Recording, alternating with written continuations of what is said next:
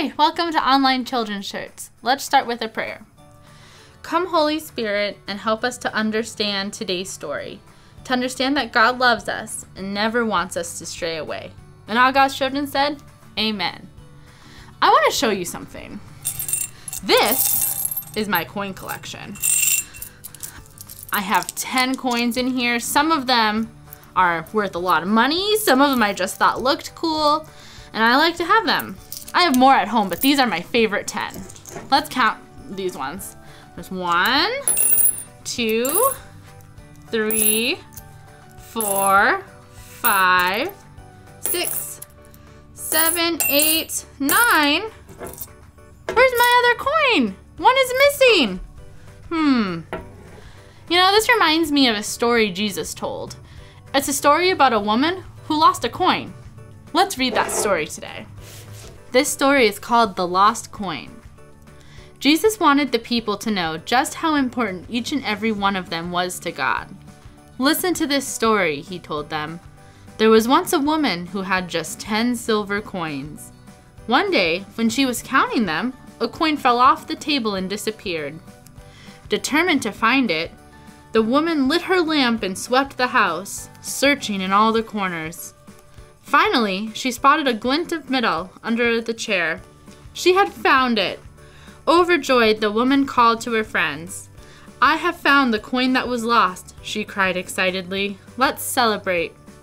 And that's just what God does when a person who has forgotten about him turns back to him again, explained Jesus.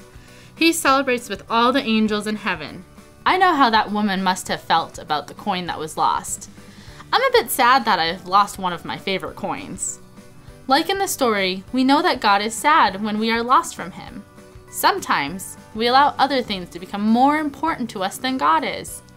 Sometimes we forget about God, we don't read our Bible, we don't think about what God teaches us, and we don't take time out of our day to pray and talk with God.